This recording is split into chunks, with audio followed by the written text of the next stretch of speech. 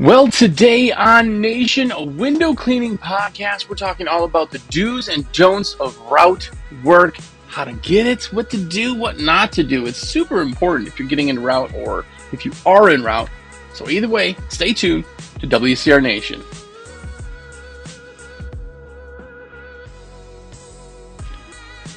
What's up, everybody? Jersey here from windowcleaner.com, and you are here.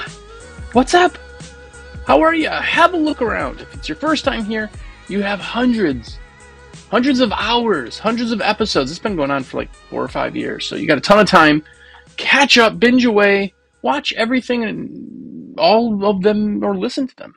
It's found anywhere podcasts are and even on YouTube. And if you're on YouTube right now, you notice that my face is all shaved.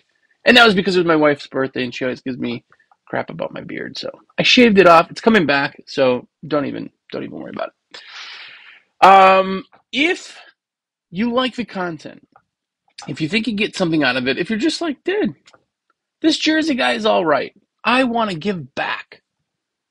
Well, there's something awesome you can do, and that's let me be your rep.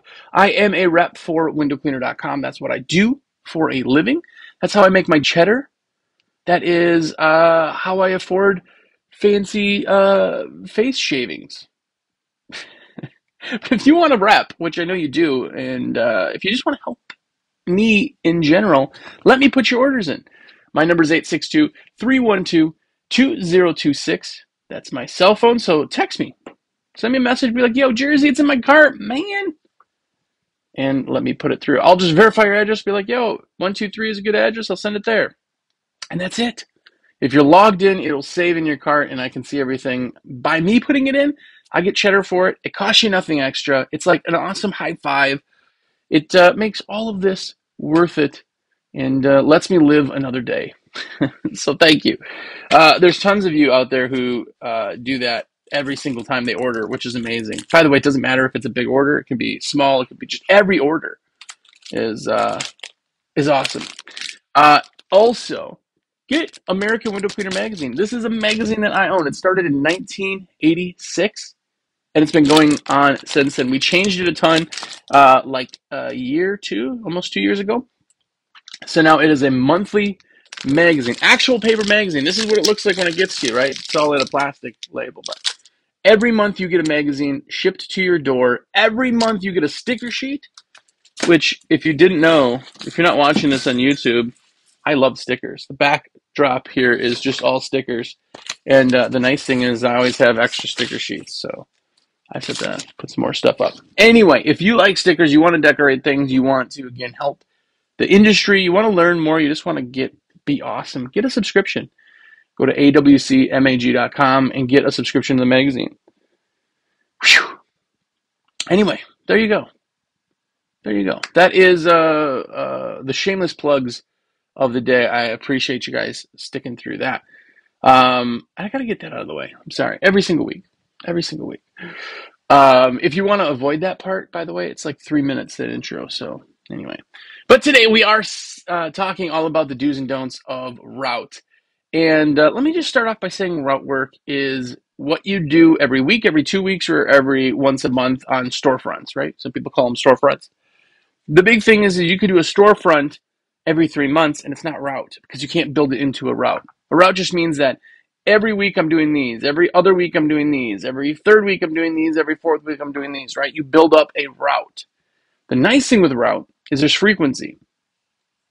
In a route, you can clean literally if it rains, if it snows, if it's hot, if it's cold.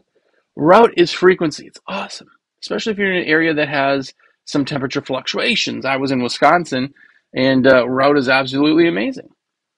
Absolutely amazing, right? So get route. If you don't have route, it's awesome. By the way, when you're starting a route or starting to get into route, you're going to not make money. You have to build up that route. And the big thing about it is you have to build it up right. And that's what we're talking about today. We're talking about the do's and don'ts of route work. And route work's not like houses. It's not like commercial. It's not like any of that other stuff. Everything has their own specific things. We've talked about it before. Commercial, you got to do bids. You can't just like walk in and be like, hey, how are you? But in route, you can walk in and just do that. That's the point of it. And the first do in the do and don't of route, the do's and don'ts of route, is sell often. I don't know how many people have ever told me, like, oh, yeah, I went out for like probably a whole hour yesterday. I didn't get anything. No. That's not how route works. There's a specific way to sell route, but you have to go out there and do it a lot. Plan an hour every day. Plan every Friday you have a half day, take that half day and go do route for 4 hours. I'm telling you, you have to cover a ton of ground because in route, it's a numbers game. It's not like houses. It's not instant closes. You're going to get maybe anywhere from 12 to 18% close rate in the get-go. And that's on the high end. That's if you're really good and got this dialed in, right? But 1 in 10 maybe will say yes on site. So that means you have to sell 10 of them or talk to 10 of them to get 1 to close on site. You'll get another potentially 30, 40% over the phone and follow-up. Follow-up is so much more important. Follow-up is the absolute king of sales, right? But in order to do that, you have to go out there and get the contacts. So do it often. A big thing when you go out there and do it, we've talked about it, watch other shows on how to do it and what you do, but you're getting their name, you're getting their contact information, you're writing notes, and you will follow up, which we'll talk about. But you have to sell often. The more no's you get, the closer you are to yeses. If I could go out, this is when we have full-time salespeople too. You can go out and sell 4 hours a day. You're doing door knocks, route, but 4 hours a day you're doing callbacks. It's that important. But you have to fill that pipeline. You have to fill that pipeline. Do it often. Another thing is if you're doing a route, say you do, this store here, sell the place next door. Every time you do that route, go in there. Every time. I'm talking about sell often. Because the problem is you're bidding against or fighting against Bucket Bob's, the guy who just stops and goes, hey, can I clean your windows for beer money? And they're like, no, thanks. They're like, okay. They never see from him again. You're differentiating yourself and showing them why you're a real company, right? You're on a different level. Sell often. The first don't in the list is don't send mailers. There is no way at all in any market, by the way, your customers are not different. Your area is not different, right? You cannot sell by flyers. You cannot sell with postcards. You cannot sell with door hangers. You cannot sell with any of that stuff. Because here's the thing, follow-up is more important than going in the first place. If somebody gets a postcard, you can't follow up with that. If somebody gets a postcard, a door hanger, a EDDM, fill in the blank, they're going to look at it and throw it away if they don't need your service. If they do need your service, maybe they'll call you. But you've just taken away most of all your closes. And you've taken even the closes you would get by going in down a notch because now there's gatekeepers, right? Who gets the mail? Whoever's working, right? It's spam. They throw it away with the 30 other things they get. Do not send mailers. They do not work. Save your money. You can save your money, spend that on fuel to get your butt in there, and you're going to do so much more. You're going to do so much better by doing it that way. I'm telling you. A big thing that people kind of forget about is that in any commercial situation, commercial route, anything that you're talking B2B, right, business to business, there are gatekeepers that get a ton of stuff, right? QuickBooks sends them things. Get a credit card with QuickBooks. Get this. Oh, you want the capital for your bill? Oh, that's it. They get so much junk mail. They get more junk mail than you do at your house. So they're just throwing it away. They're throwing away more stuff than they actually look at, right? They're like, okay, where's the bills? I got to recognize the name of the company that's sending it to me and all that. Don't send mailers. They do not work, right? Another do, which is a big one, is building credibility. Now, let me kind of go into credibility a bit. Credibility, the whole fake it till you make it thing, you can explain things in order to convey a message and nothing is exaggerated, right? if this is the first route job you've ever gotten, don't go in there and go, oh, I do this place, and this place. Don't even do that, right? You don't need to then, in the first ones as you're getting it in, building credibility, but you need 1 or 2 route jobs, and you can use this to build your credibility. You can use years on experience or service as credibility, right? You can use the fact that you have multiple vehicles if you're running multiple vehicles. Maybe you're just getting into route, but you've done houses for 10 years, right? You can build credibility by going, hey, we're a window cleaner. We've been window cleaning for 10 years, and we'd love to, remember in route, you're always competing against the Bucket Bob. That's what my brain always tells me.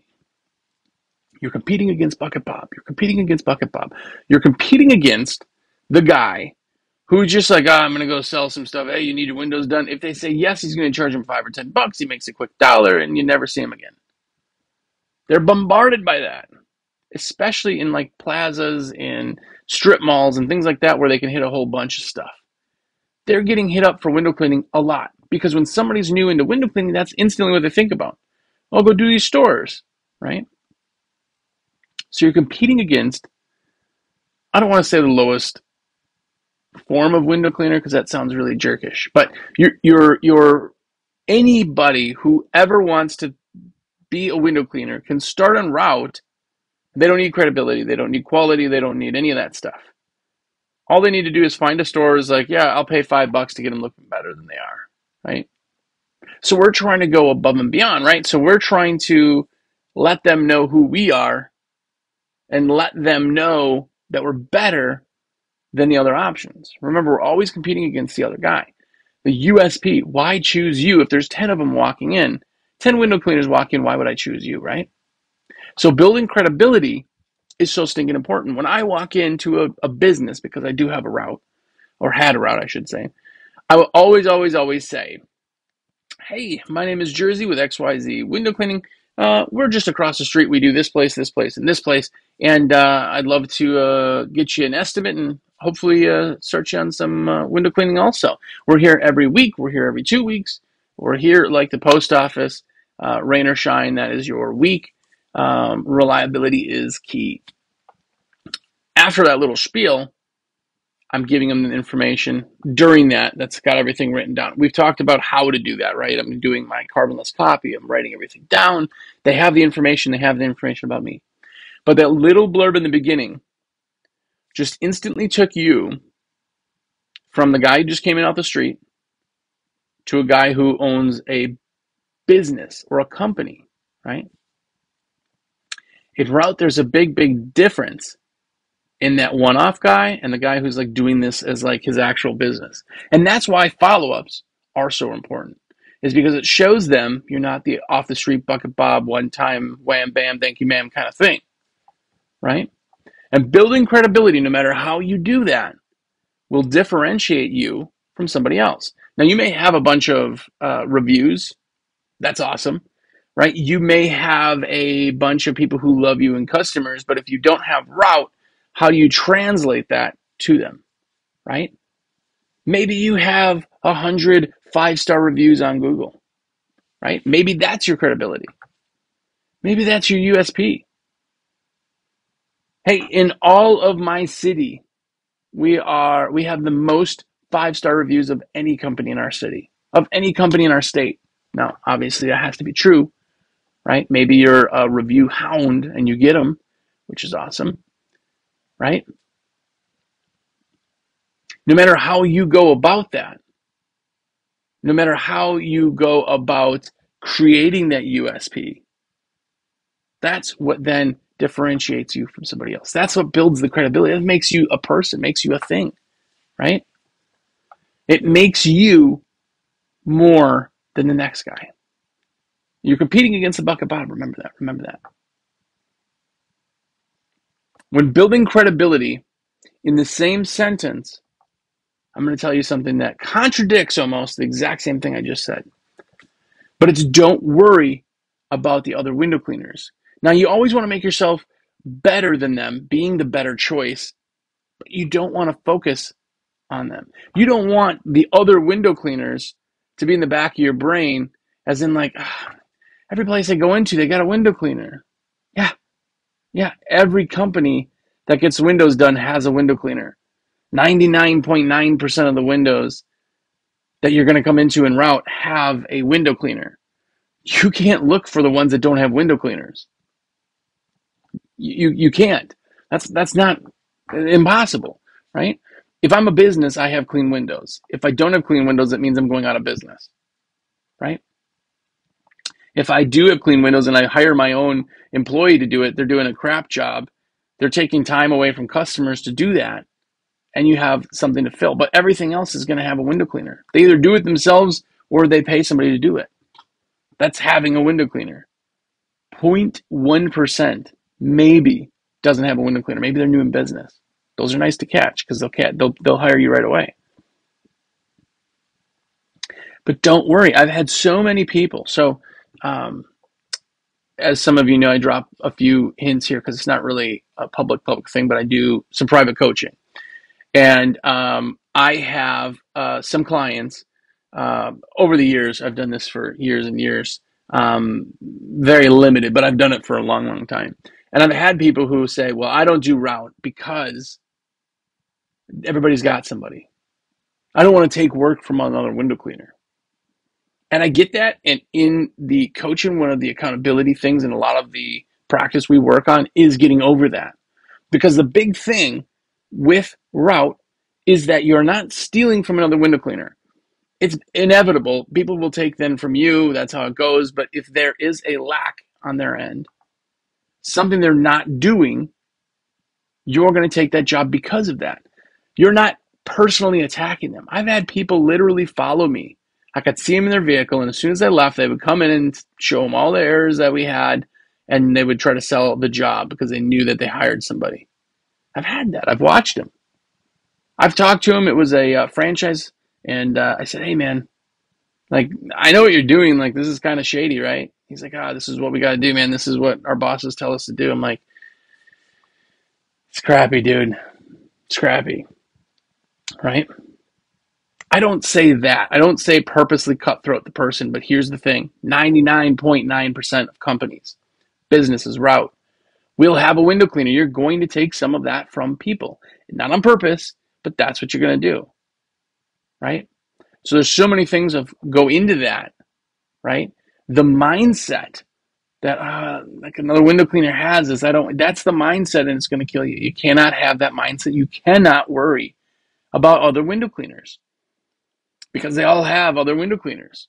But if they're lacking, then it's up to you to find where that is. On a side note with that one, listen to what the route person says. Listen to what they say. I'm telling you, in life, here's a life lesson. If you guys are listening right now and you're like, this guy is a complete full of crap, I'm just some dude with a microphone and a bunch of stickers in the back. That's all I am. So take it with a grain of salt, right? But if you ever take something away from anything that I've ever said, right? It's not to worry about other window cleaners, but to worry about yourself, right? If you create a better experience, you will have more customers. If you create a better experience, you'll have more customers. Always. There's always going to be maybe a couple people who only earn $1 and they just don't care, right? But you can't worry about other window cleaners. You just can't. You're always worried about yourself and your company, right? And you're not purposely going to crap on other window cleaners, right? You're just not. So it's not that at all, right? Just don't worry about them. Don't worry about them. The number one don't, if you will, is don't ask. The big thing I see people when they're doing route is because they're nervous. Confidence translates. If you're confident about something, if you're super confident about something, it translates to the next person. If you go in for a handshake right away, hey, how are you? Good to see you. They instantly see confidence, and that instantly changes the tone. If you walk into a job and go, hey, my name's Jersey, and I just wanted to know if I could give you a window cleaning bid. They're going to say, no, thank you, though. We have somebody. Of course, of course. 100% of people will tell you that. I don't ever walk into a job and ask no questions. That wasn't bad grammar, but I don't ask questions that I can get a no from, right? If I walk in and I say, hey, my name is Jersey, can I give you a window cleaning bid? Possibly they could say no. If I walk in and I say, um, here's your bid. It's $10 for all your windows. Would you like to start that? They could say no. If I say, hey, here's $10, is that cheaper than your other guy? They could say no. I can create 10 no's, and that's 10 opportunities to get shot down. What you do is create a singular opportunity, a singular question that could be the end of all questions. I want to walk in with all the information, give them my credibility, give them my bidding, give them my information, show them who I am, and I wait. Because what I was just about to say and got sidetracked with my ADD brain is if you only take one thing from me, ever, in all of these years, you only take one thing from me, it's that if you let somebody talk, they will tell you everything you need to know. That's probably been out there. I mean, it's got to be a phrase somewhere, right?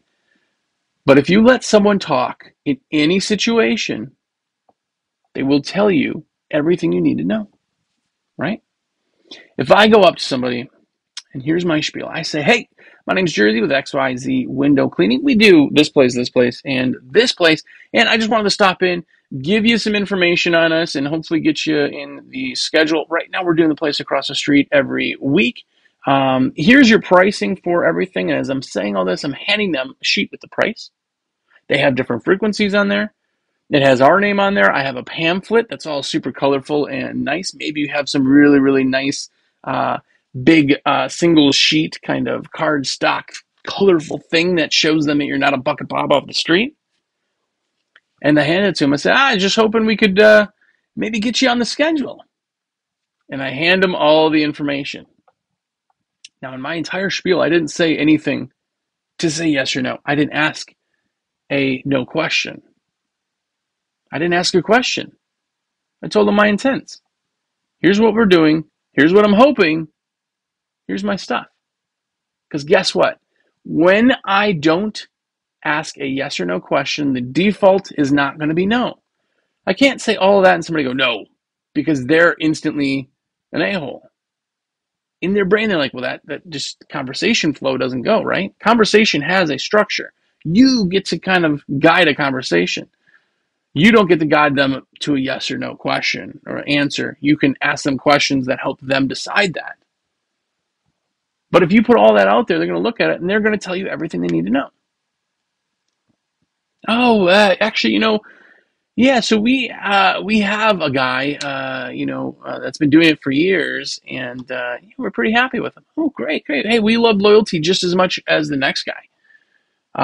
How's he doing? Pretty good. He shows up regular. Yeah. He's been doing it for 4 or 5 years, and he really does good work.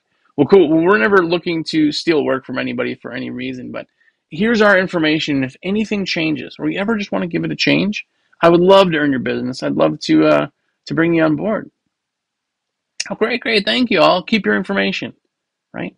What happened was they were telling you no, or there's never a no. There's only a not right now. But they were telling you a not right now really kindly. But they told you everything you needed to know. They had another guy. I always ask, oh, cool, who are you using now? If they say they have a guy, I always ask that, because guess what? I'm writing my notes down on the back of the sheet so that when I do my follow-up call, I know everything they told me. And they told me he did a great job. I always just say, hey, is our price there on par? Yeah, I'm not even quite sure what we pay that guy. We paid him for so long. Or you guys are a little bit higher, but yeah. Okay. Or you guys are cheaper. All that information I can write down. So now I know from that one job, which you just thought was a no, right? You thought was a complete waste of your time because you didn't get the bid. Now I know in a week I'm going to call him back. I'm going to call him back, and I know they use John's window cleaning. My bid is comparable, and they're very happy with the guy. They've had him for years. I know information now. Guess what? When I call back in 7 days, which I always, always, always will call the following week, the exact same day, and say, hey, I was in there last Tuesday, and I spoke with, because I wrote their name down, and I just wanted to check in with the bid. It was a bid for window cleaning. Again, didn't ask a yes or no question. Oh yeah, let me see. Oh yeah, I got that. Yeah, I know. We're still happy with the guy we're having now. Oh yeah, it said you were using John's, right? Yeah, yeah, yeah. I know you guys have been using them for years. So, like I said then too, I just wanted to see if you had time to think about anything. If anything does change, let me know, and I'll call you back. We'll follow up with you in a month or so, and just kind of keep in with you. And like I said, if there's ever an emergency, you need somebody right away, or something happens with John, let me know. Perfect. Thank you. I've told him I'm going to call him back. Right? I told them everything I need to know, and I will follow up with them again. That follow up is the number one do for the entire list. Is follow up. I can tell you that in follow up, almost every one of our yeses comes from follow up. We get so seldom get a yes. I mean, I'm talking about with full time salespeople, I'll get maybe 4 or 5 jobs a week. That's an instant yes. That's it. Everything else comes back from follow up because follow up is so important. Absolutely important. You have to have the follow up, right? Follow up is what gets you the wins. You have to follow up and you have to have a tickler folder every single day that you do sales, right? If you can somehow do sales every day, even if it's an hour, 30 minutes of that is going to be you calling people, following up. 30 minutes will be new people. If you can only do one thing, follow up with the existing people. You already have the contacts. If you're going into a business, it's only to get the contacts so you can call them later. That's your main objective. Yeah, instant yeses are nice, but they're super rare, right? To build a route, you have to follow up. You have to follow up. But don't ask no questions in your follow up. When you talk to them, do build credibility. Make them understand you're not a bucket Bob, right? Don't worry about other window cleaners. Everybody has another window cleaner. Everybody, right? Don't send mailers because they don't work, and do sell often. Get in there, talk to them as often as possible because that is route. Route 100% is a ton of commitment, but here's the thing. If you get a route job, you could have them for the next 10 years, every single week for 10 years. A route job is so valuable. We don't have frequency in our business, right? Even if you're doing the dentist close, which I hope you are. But even if you're doing all of that, frequency is gold for us. I would 100% always, always, always want to have somebody, even if it's one guy who just does 40 hours a week in route. If I could do that, beautiful. Because guess what? I'm going to do that with 10 employees if I could. I would have 10 guys doing routes 40 hours a week. That means that I have 10. If I can fill 1 month of work, or actually every of the 2 weeks, if I can fill 2 weeks of work in a rotating schedule of weekly or bi-weekly, I have a year work for somebody no matter what my weather is. I have almost guaranteed profits coming in for my company. If you've ever hit the middle of winter with nothing happening, you're like, oh my gosh, I don't know how I'm going to make this next month. I hope spring comes. It's because you didn't have route. People who hate on route, I get it. But I also don't understand why you wouldn't want to have the frequency and security that's a little bit underlying. It's big. So anyway, do route. If you haven't yet, do route. Route is absolutely phenomenally important. It absolutely is. If you're still here right now, please let me put your orders in. That is a shameless plug of the day. That's what I do. I'm a rep for windowcleaner.com. My number is 862-312-2026. That's my cell phone. Save it. Text me. Tell me what's up. Let's do it. I want your orders. It doesn't cost you anything extra, and it helps me. What else helps me is American Window Cleaner Magazine, AWC. Get it. I'm telling you, there's a lot of people who get the magazine just to like support me, support the industry, support everything, which is phenomenal, phenomenal.